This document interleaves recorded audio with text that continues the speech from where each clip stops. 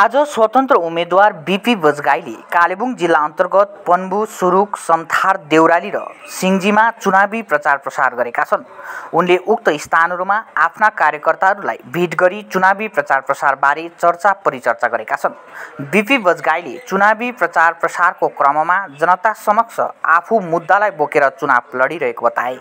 उनले हाम्रो मुद्दा मासिने अवस्थामा छ, त्यही मासिन लागेको मुद्दालाई बचाउनको निम्ति आफू चुनावमा उत्रेको बताएका छन्। उनले उक्त प्रचार चुनावमा गर्नुपर्ने प्रचार नभएर आफ्नो सिम्बोलिक भ्रमण रहेको बताए, जो जनता समक्ष अनुहार देखाउने र क्षेत्रका जनतासँग सम्पर्क गर्ने प्रयास रहेको बजगाईको भनाइ छ। चुनाव आउन अब धेर दिन नरहेको कारण सबैको घरमा आफू पुग्न नसकिरहेको, तर आफ्नो कर्मले पनि अघिबाटै सबैको घरमा पुगिसकेको उनले बताए। बजगाईले 15 वर्ष भाजपाले हाम्रो मुद्दा बोकेर पनि हामीले केही पाएनौँ भने यसपालिको चुनावमा त भाजपाको घोषणा पत्रमा केही नभएको बताएका छन्। यसपालि जनताले नेताहरूको कुरा सुनेर होइन, विवेकले भोट हाल्नुपर्ने बजगाईले बताए। सर, आज समथार, देउराली आदि क्षेत्रहरूमा चुनावी प्रचार गर्नुभयो, जनताबाट के कस्ता प्रतिक्रियाहरू पाइरहनु? म यो जुन अहिले प्रचार भनेर निक्लेको छु, वास्तवमा त्यो चुनावमा गर्नुपर्ने प्रकारको प्रचार छैन। यो मेरो सिम्बोलिक भ्रमण हो। म जति सक्दो क्षेत्रहरूमा मेरो अनुहार देखाउने अनि जनतासँग सम्पर्क गर्ने एउटा प्रयास गरिरहेको छु। तर यो भ्रमण सिम्बोलिक हो, किनभने अब चुनावको लागि अब धेरै दिन बाँचेको छैन। थोरै समयमा सबै गाउँमा या सबै घरमा पुग्न सकिँदैन। तर म मेरो डुइङ्स, मेरो कर्मले, मेरो काम गराइले चुनाव आउनभन्दा धेरै अघि नै जनताको घर घरमा पसिसकेको छु। मिडिया मार्फत उहाँहरूको मनभित्र पसिसकेको छु। मिडिया मार्फत म के चाहन्छु र म के गर्दैछु भन्ने कुरा अगावै जनताले चुनाव घोषणा हुन अगावै बुझिसकेका छन्। तर आज म त्यसरी नै अब यो एउटा सिम्बोलिक रूपमा पन्बु, समथार हुँदै म अहिले देउराली भएर सिन्जी आइपुगेको छु। जनताले केही ठानेका छन्, त्यो मैले बोध गरिरहेको छु। जनताले केही चाहिरहेका छन्, परिवर्तन चाहिरहेका छन् भन्ने मैले बोध गरिरहेको छु। अहिले म यहाँ खाजा खानको लागि यो सिन्जीको एउटा सानो होटलमा बसेको छु। यो होटलमा माथि सिलिङमा गौँथलीको गुण छ। एउटा गीत छ, गौँथली चिरबिर गर्दैन भने त्यो होइन गौँथली भन्छ।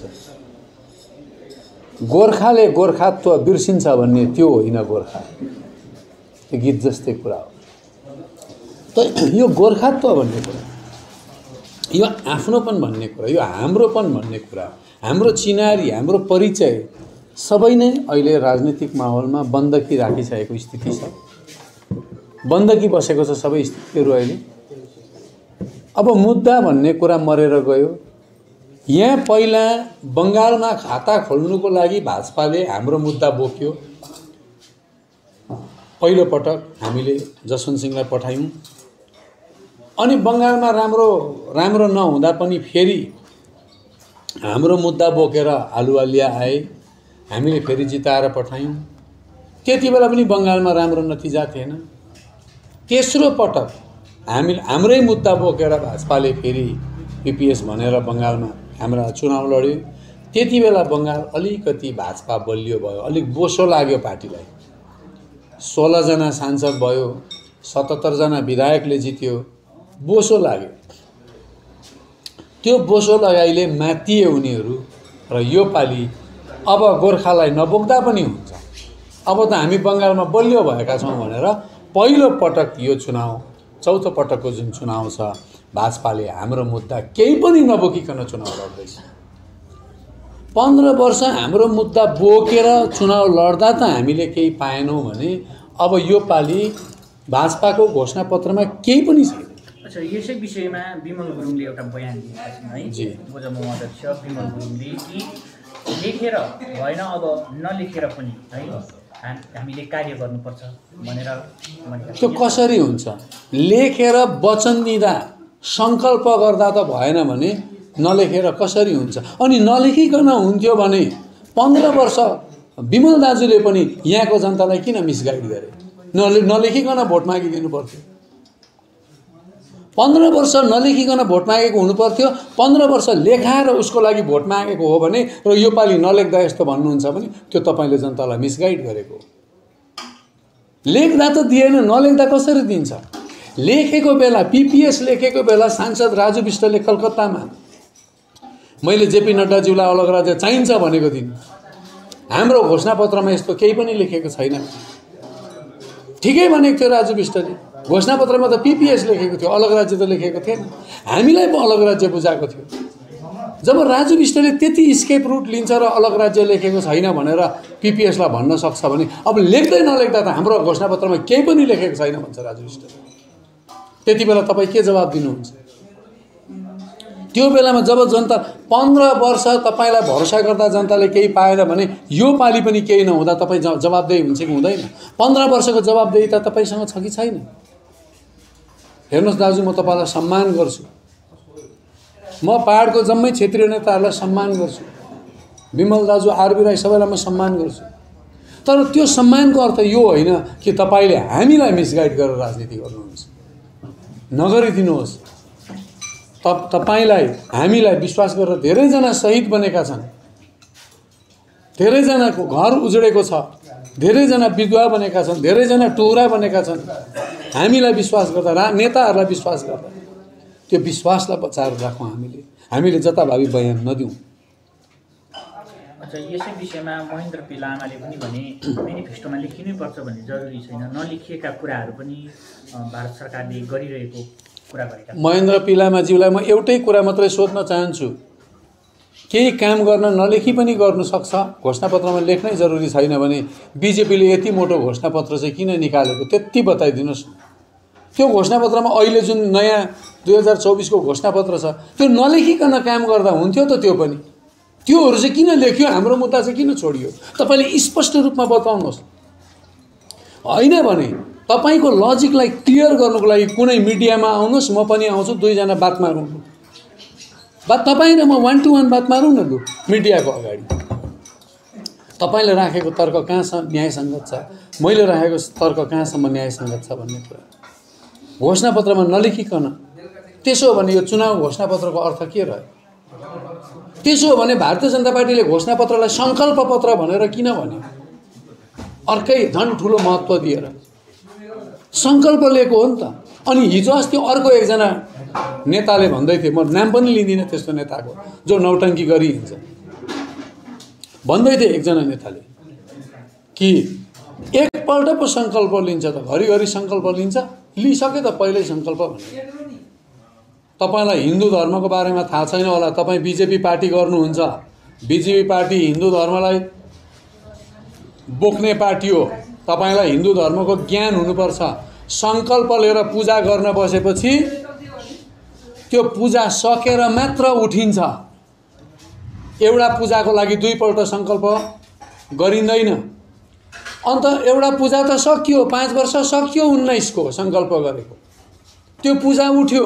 अब अर्को पूजा गर्न सङ्कल्प चाहिन्छ कि चाहिँदैन? कि कन्टिन्यू गरेको हो? 2019 को भोटले कन्टिन्यू गरेको भने किन यो भोटमा लडेको? किन नोमिनेसन भरेको? 19 मा बसेको पूजा उठ्यो, त्यो सङ्कल्पको महत्त्व सकियो। अर्को सङ्कल्प चाहिन्थ्यो, ल्याउनु सक्नु भएन। निरज जिम्बाज्यूले भनेको योपालि हामीले बुझाएको छौँ दिल्लीलाई, दिनु सक्ने खालको कुरा लेखिन्छ भनेको हो कि होइन? मिडियामा के लेखियो दिनु सक्ने खालको? अहिले आएर किन मिसगाइड गर्ने? अब म जनतालाई भन्छु, म नेताहरूलाई भन्न छोडेको म थाकेँ भनेर। म थाकेँ, बुझाएर थाकेँ, घोक्रो सुक्यो। म जनतालाई भन्छु, अब नेताले यति बेसी जोत्यो, मै पनि नेता हो, पत्याउनु मन लाग्दैन भने मलाई पनि नपत्याउनु। यो पालि नेताको कुरा सुनेर होइन, तपाईँहरूले आफ्नो विवेकले भोट हाल्नु। को सही हो, को गलत हो, को झुटो हो, कसले ढाँट्दैछ, कसले काम गर्दैछ सम्झिनु। म पनि चुनावमा उठेको छु, मलाई भोट हाल्नुपर्छ भन्दिनँ लु, म भन्दिनँ। तपाईहरुले मुद्दालाई जिताउनु, तपाईहरुले स्वयंलाई जिताउनु। यो पालि जनताले नेतालाई नजिताउनु, जनताले आफैलाई जिताउनु, म त्यो भन्छु। अच्छा, अन्य उम्मेदवारहरूको त जनसमर्थकहरू प्रचार प्रसार गर्दा धेरै जनसमर्थकहरूको भिडभाडहरू देखिँदैछ, तर तपाईको त्यस्तो भिडभाडहरू देखिँदैन नि? भिडभाड त नेपालीमा एउटा उखान छ, छन् गेडी सबै मेरी, छैनन् गेडी सबै तेरी। म फकीर नेता हो हैन, हुने खानेको पछाडि एउटा सानो झुण्ड हिँड्छ, तर यो फकीरले गोर्खाको सपना बोकेर हिँडेको छ। हुने खानेले त्यो सपना बेचेर हिँड्दैछन्। उनीहरू सपनाका सौदागरहरू हुन्, यो सपनालाई बचाउने रक्षक हो। जनताले बुझेका छन्, चुनावको परिणाम हेर्नुहोस्। Great opportunity in hotel and hospitality industry for 4 and 5-star hotels. Client interview on 19th April 2024. Starting salary 27,000 to 1,39,000. Age group 22 to 35 years. Minimum 2 to 5 years of experience. Food, accommodation, transportation and insurance are all provided by company. Interested candidates please forward updated CV in mail or in WhatsApp. For more details call 8695559366. To uplift Sikkim's women, the BJP will empower 15,000 women through the Lakpati Didi scheme. Launch the Mukhyamantri Kanya Sashактikaran Yojana to provide free scooties to meritorious college-going female students. This 19th April, vote for BJP.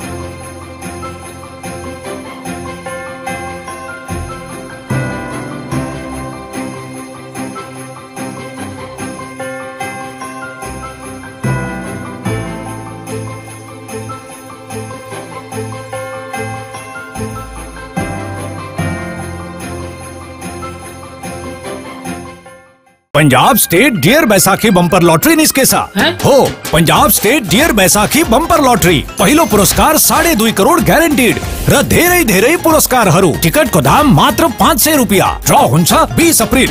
पहिलो पुरस्कार केवल बिक्री भएका टिकटबाट। Punjab state dear Baisakhi bumper 2024। If life is an art, then Dwarika Prime is a canvas. Wake up to the breathtaking view of lush green hills every morning. Experience state-of-the-art living with an open gymnasium and a yoga deck on the terrace. Conveniently located near the bustling business hub on Sevok Road.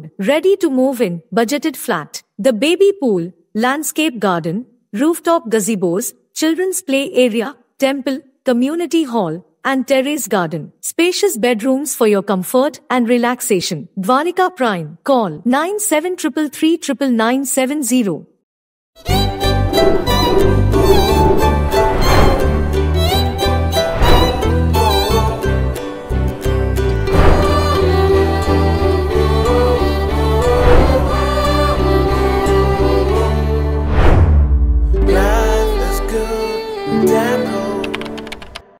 इस लड़की का पहले performance था सेलिब्रल palsy, तो ये होना ही था। इस लड़के का ऑटिज्म, बात नहीं कर पाता है। ADHD, ये भी एक बीमारी है। सूत्रा के साथ वो सिर्फ सर ऊंचा करके खड़ा नहीं है, वो बहुत सा रास्ता आगे बढ़ चुका है। इस जगह पर हर एक बच्चों के मुंह पे खुशियां लाई जाती है। वो करता है और कर सकता है, तभी तो वो बच्चे आज अपने पैरों पे खड़े हैं, बात कर रहे हैं और बाकी बच्चों की तरह नॉर्मल लाइफ जी रहे हैं। सूत्रा, पावर टू कॉन्कर। सिलीगुड़ी के सालबाड़ी में घर हो अपना, क्या आपका भी है ये सपना? अंबरधुरा सालबाड़ी स्थित गोकुल धाम में आपको मिलेगा अति आधुनिक फैसिलिटीज के साथ 2 से 3 BHK फ्लैट। यहाँ आपको मिलेगा थीम्ड लैंडस्केप से लेकर open amphi theatre, kids play area, senior citizen area, walking lawn, rooftop sitting area और भी सुविधाओं से लेकर शानदार अपार्टमेंट तक। पंचनई गोकुल धाम शहर के सभी हिस्सों, स्कूल, कॉलेज, अस्पताल, railway station, airport, shopping mall जैसे जरूरी स्थानों तक आसान पहुंच। कॉल करें 9775542000 पर और बुक करें अपना 2 या 3 BHK अपार्टमेंट। लग्जरी की सर्वोत्तम ठिकाना गोकुल धाम में है।